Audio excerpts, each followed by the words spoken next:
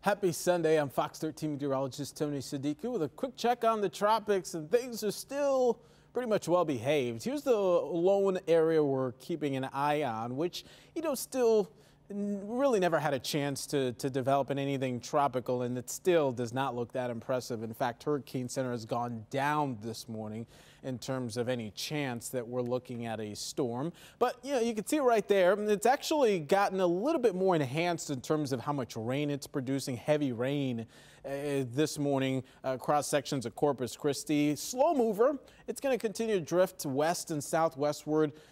Big soaker for the region today. Flooding rains all a possibility as this low pressure has organized a bit but is pretty much running out of time. So we're not really expecting this to be anything more than a rainmaker for the region as it continues to drift to the west and southwest. Meanwhile, elsewhere in the Gulf, you can see things are quiet. Big picture shows not a whole lot going on, which is pretty good news this time of the year.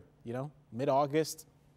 This is when we start to see typically hurricane season ramping up. So far, we've only done 3 names. Danielle would be next on the list if we were to see something, but all signs are pointing at things remaining quiet this week. Here's a big reason why. Saharan dust still dominant across the Atlantic. We're seeing one plume that'll move into the Caribbean there. Another one will get going by the end of the week. And, typically this doesn't necessarily squash rain chances, but it makes these tropical systems have a harder time get going. Eventually what we see, those easterly waves that come off the coast of Africa tend to be a little bit more robust and they overcome the Saharan dust. But at least at this point, it looks like that Saharan dust is winning and things are going to remain quiet, at least in the short term. We'll keep you posted, of course, if anything changes, myfoxhurricane.com.